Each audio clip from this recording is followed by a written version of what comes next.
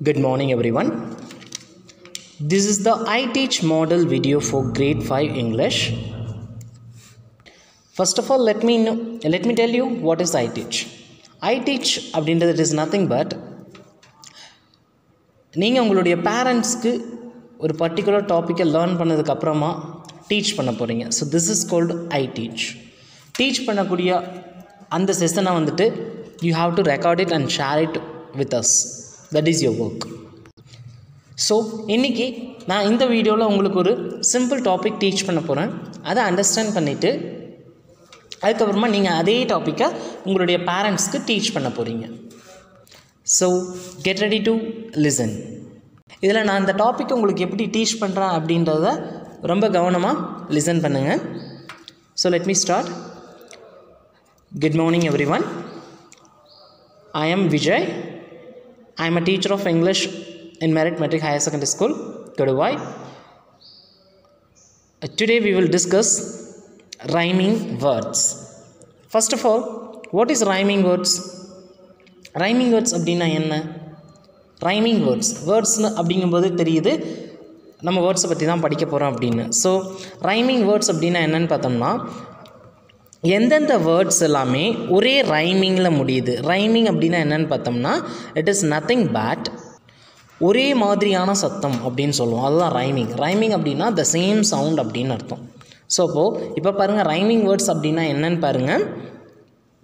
ஒரே மாதிரியான சத்தத்தில் முடியக்கூடிய வார்த்தைகளை நம்ம ரைமிங் வேர்ட்ஸ் அப்படின்னு சொல்லுவோம். அதாவது words end with same sound is called rhyming words. So it is given clearly in the picture. Rhyming words. Words end with same sound is called rhyming words. ஒரே மாதிரியான சத்தத்தை கொண்டு முடியக்கூடிய வார்த்தைகளை நம்ம rhyming words அப்படின்னு சொல்லுவோம். For example, look at these examples. First பாருங்கள், மீ. மீ அப்படின்ற ஒரு வார்த்தையை நம்ம எடுத்துக்கலாம். மீ அந்த வார்த்தையை ரொம்ப கிளியராக ஓப்பன் மவுத்தாக சொல்லி பாருங்கள். மீ ஈ அப்படின்ற சவுண்டில் முடியுது. ஸோ இப்போ நம்ம இதுக்கு ஈக்குவலாக ஈ அப்படின்ற சவுண்டில் முடியக்கூடிய வார்த்தைகள்லாம் எடுத்து ரைமிங் வேர்ட்ஸை நம்ம மேட்ச் பண்ணலாம். ஃபார் எக்ஸாம்பிள் நான் எழுதியிருக்க பாருங்கள், சி, எஸ்இஇ சி. இந்த ரெண்டு வார்த்தையுமே சொல்லி பாருங்கள் ஒரே சவுண்டில் முடியும். அதாவது நம்ம தமிழ் எழுத்து ஈ இருக்கு இல்லைங்களா, அந்த எழுத்தில் வரக்கூடிய அந்த சவுண்டில் தான் முடியும். மீ, ஈ, சி, இ. ஸோ ரெண்டுமே ஒரே மாதிரியான சத்தத்தில் தான் முடியுது. Me, C. அதே மாதிரி தான் அது கீழே கொடுத்துருக்கக்கூடிய எல்லா வேர்ட்ஸுமே. அப், அப் தமிழ் எழுத்து இப்பு அந்த சவுண்ட் வருதுங்களா உங்களுக்கு, அப். நெக்ஸ்ட் வேர்ட் படித்து பாருங்கள், இது ஈக்குவலாக கப், அதுவும் இப் அப்படின்ற சவுண்ட்லேயே முடியும். ஸோ இதைத்தான் நம்ம ரைமிங் வேர்ட்ஸ் அப்படின்னு சொல்கிறோம். Me, C, up, cup. So I hope you have clear and that. So rhyming words அப்படின்னா என்னென்னு இப்போ உங்களுக்கு தெரிஞ்சிருக்கும். அதே மாதிரியான வார்த்தைகளை தான் இதுக்கு கீழே நான் கொடுத்துருக்கேன். Let me read out at.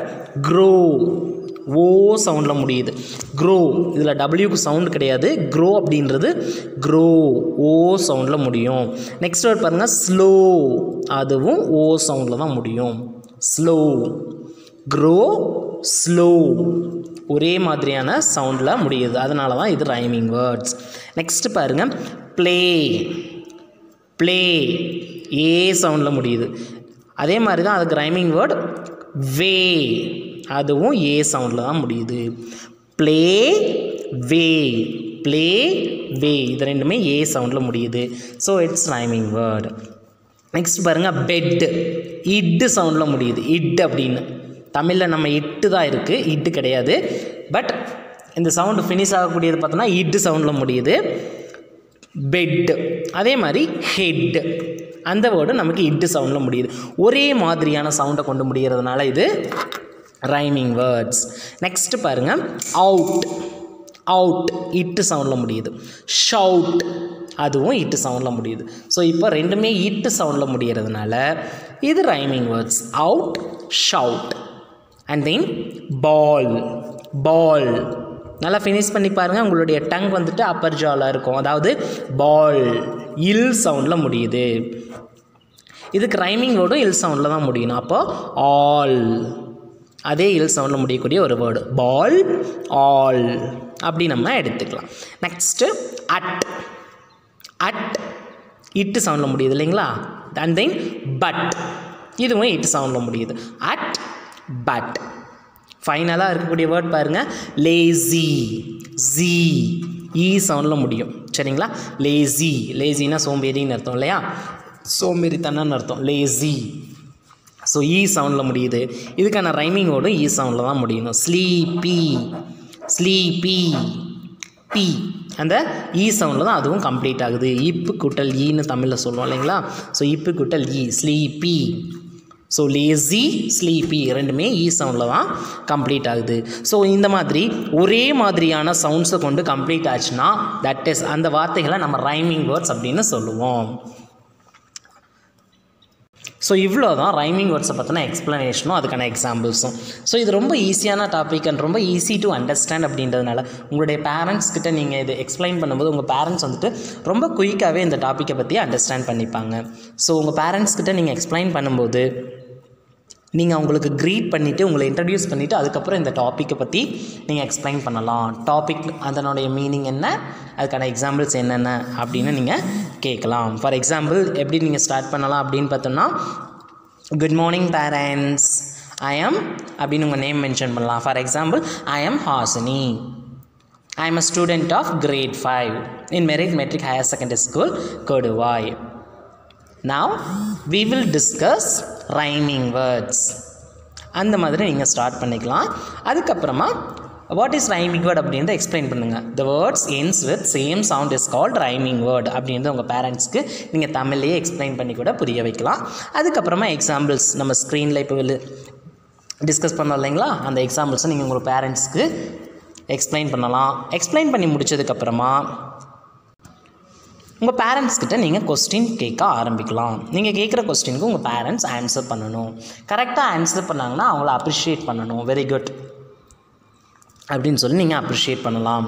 So எந்த மாதிரியான கொஸ்டின்ஸ் கேட்கலாம் அப்படின்னா, ரைமிங் வேர்ட்ஸ்னால் என்ன அப்படின்னு கேட்கலாம். அப்போது அவங்க ஈஸியாக ஆன்சர் பண்ணுவாங்க இல்லையா? Words ends with same sound, இல்லை தமிழில் கூட சொல்லுவாங்க, ஒரே மாதிரியான சத்தத்தை கொண்டு முடியக்கூடிய வார்த்தைகளை நம்ம ரைமிங் வேர்ட்ஸ் அப்படின்னு சொல்லுவோம். இந்த மாதிரி உங்கள் பேரண்ட்ஸ் ஆன்சர் பண்ணுவாங்க, நீங்கள் அவங்கள அப்ரிஷியேட் பண்ணலாம். அதுக்கப்புறம் உங்கள் பேரண்ட்ஸ்கிட்ட ரைமிங் வேர்ட்ஸ்க்கு சில எக்ஸாம்பிள்ஸ் சொல்லுங்கன்னு கேட்கலாம். ஸோ உங்கள் பேரண்ட்ஸும் அவங்க ரைமிங் வேர்ட்ஸ்க்கு சில எக்ஸாம்பிள்ஸ் சொல்லலாம். அப்படி அதில் ஏதாச்சும் டிஃபிகல்ட்டிஸ் இருந்துச்சுன்னா நம்ம டிஸ்கஸ் பண்ண வேர்ட்ஸில் இருந்தே நீங்கள் ஏதாச்சும் கொஸ்டின் கேட்கலாம். For example, what is the rhyming word of play அப்படின்னு நீங்கள் கேளுங்க, உங்கள் பேரண்ட்ஸ் ஆன்சர் பண்ணுவாங்க.